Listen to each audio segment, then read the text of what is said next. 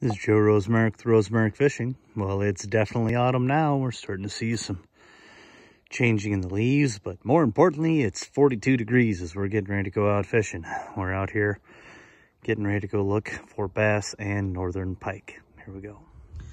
All right, we got a small northern pike on a lipless crankbait. He was nice enough to unhook himself. And there he goes. We're just getting ready to move. Last cast. We have a 20-inch bass hooked up to the boat. Lost him grabbing the net. So, what do you do? All right, well, we didn't miss the net this time. Got ourselves a nice eater-sized northern pike here, maybe 18, 20 inches or so. We'll get him unhooked, get a measurement, get him back in the water. All right, so we got a measurement, 21 inches. Nice, healthy fish. Good eater size if we were keeping them today, but we didn't want to mess with that, and we still got plenty in the freezer, so there he goes back in the lake.